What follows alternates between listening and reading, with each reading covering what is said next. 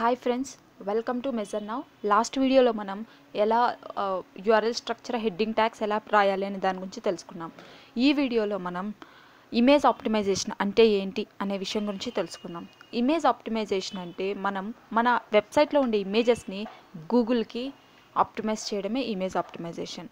అది ఎలా చేస్తాం, గూగుల్కి ఎలా ఆప్టిమైజ్ చేస్తాము అంటే, మనం ఏదైతే మన వెబ్సైట్లో ఇమేజెస్ ఉంటాయో ఇలాంటి ఇమేజెస్ ఏవైతే ఇమేజెస్ ఉంటాయో ఆ ఇమేజెస్ గూగుల్ క్రాలర్స్ క్రాల్ చేయవు, ఇమేజెస్ని ఎప్పుడు కూడా క్రాల్ చేయవు.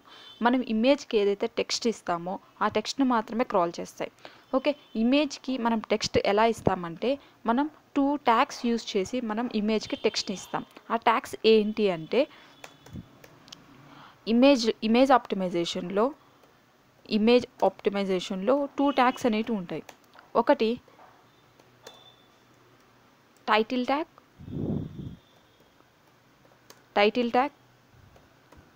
రెండు ఆల్ ట్యాగ్. ఇలా 2 ట్యాగ్స్ అనేది ఉంటుంది. టైటిల్ ట్యాగ్,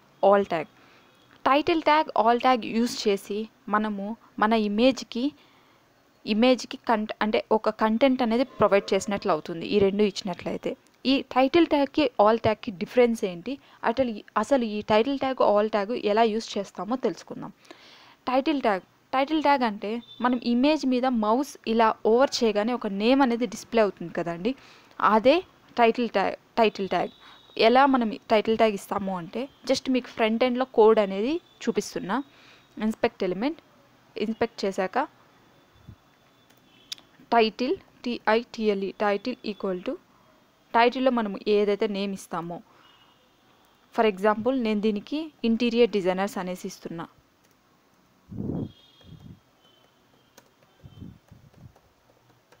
ఇలా ఇచ్చి ఎంటర్ చేసిన వెంటనే మీరు మౌస్ ఇలా ఓవర్ చేయగానే ఒక నేమ్ అనేది డిస్ప్లే అవుతుంది, చూసారా, ఇంటీరియర్ డిజైనర్స్ అని. దీన్నే టైటిల్ ట్యాగ్ అంటాం. మనం ఎప్పుడైతే ఇమేజ్ మీద మౌస్ పెడతామో ఒక నేమ్ అనేది డిస్ప్లే చేస్తుంది, అంటే ఇమేజ్ యొక్క నేమ్ని డిస్ప్లే చేయడానికి మనం టైటిల్ ట్యాగ్ యూజ్ చేస్తాం. ఓకే, మనం ఇమేజ్ యొక్క నేమ్ని డిస్ప్లే చేయడానికి టైటిల్ ట్యాగ్ అనేది యూజ్ చేస్తాం. నెక్స్ట్ ఆల్ ట్యాగ్ ఎప్పుడు యూజ్ చేస్తాం, ఆల్ ట్యాగ్ ఎందుకు యూజ్ చేస్తాము అంటే, ఏఎల్టీ ఫర్ ఎగ్జాంపుల్ సర్వర్ సరిగ్గా ప్రాపర్గా వర్క్ అవ్వకపోవడం, ఇంటర్నెట్ ఇష్యూస్ ఉన్నప్పుడు మన వెబ్సైట్ సరిగ్గా లోడ్ అవ్వదు. అంటే జస్ట్ కంటెంట్ మాత్రం లోడ్ అవుతుంది, ఇమేజ్ అనేది ప్రాపర్గా లోడ్ అవ్వదు. అప్పుడు ఇమేజ్ లోడ్ అవ్వకుండా ఇమేజ్ ప్లేస్లో మనమైతే ఏదైతే ఆల్ టెక్స్ట్లో ఏ నేమ్ అయితే ప్రొవైడ్ చేస్తామో ఇమేజ్ బదులు ఆ నేమ్ అనేది డిస్ప్లే చేస్తుంది. నేను ఇక్కడ హైదరాబాద్ ఇంటీరియర్ డిజైనర్స్ అనేసి ఇస్తున్నా, హైదరాబాద్ ఇంటీరియర్స్.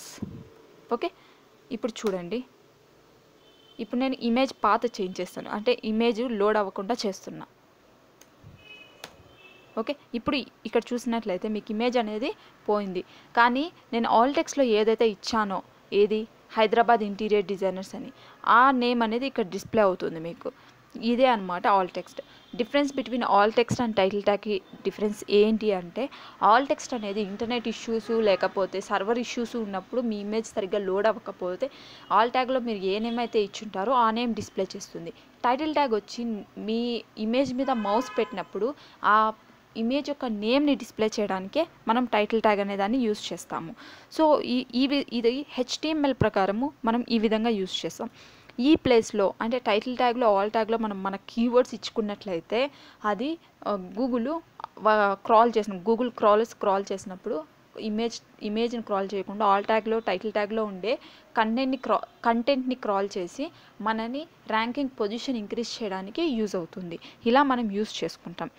టైటిల్ ట్యాగ్ ఎలా రాయాలి అంటే, మనం ఆల్రెడీ రిపోర్ట్ చేస్తున్నాం కదండి, జస్ట్ మీ రిపోర్ట్ ఓపెన్ చేసి ఇమేజెస్ అని పెట్టండి. ఓకే, ఒకవేళ కరెంట్ వాళ్ళు ఆల్రెడీ ఇచ్చింటే, రాంగ్గా ఇచ్చింటే వాటిని ఇక్కడ మెన్షన్ చేయండి. లేదు అంటే ఇక్కడికి వచ్చి ఎలా రాయాలి అంటే, all tag first title tag ఎలా రాయాలి అంటే, interior designers in Hyderabad.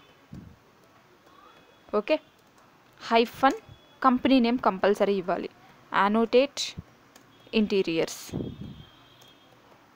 Okay, next description all tag ఎలా ఇవ్వాలి అంటే, ఆల్ ట్యాగ్ ఎలా ఇవ్వాలి అంటే సేమ్ ఆల్ ట్యాగ్ కూడా మనము ఇదే కూడా ఇవ్వచ్చు, ప్రాబ్లం లేదు. ఒకవేళ మీ కీవర్డ్ రెండు ఒకటే ఇవ్వాలి అని మీరు అనుకుంటే ఇదే కూడా ఇవ్వండి, ప్రాబ్లం అయితే ఏం లేదు. కానీ ఆల్ ట్యాగ్ టైటిల్ ట్యాగ్ అనేది కంపల్సరీగా మీ వెబ్సైట్లో ఉన్నట్లయితే అది మీకు ఎస్ఈఓకి చాలా హెల్ప్ఫుల్ అవుతుంది. ఇమేజెస్లో కంపల్సరీ ఇమేజ్ ఆప్టిమైజేషన్ ప్రాపర్గా చేయాలి. మనము ఇచ్చే మనం ఇచ్చేటువంటి all text title tag differ అవ్వకూడదు, ఓకేనా.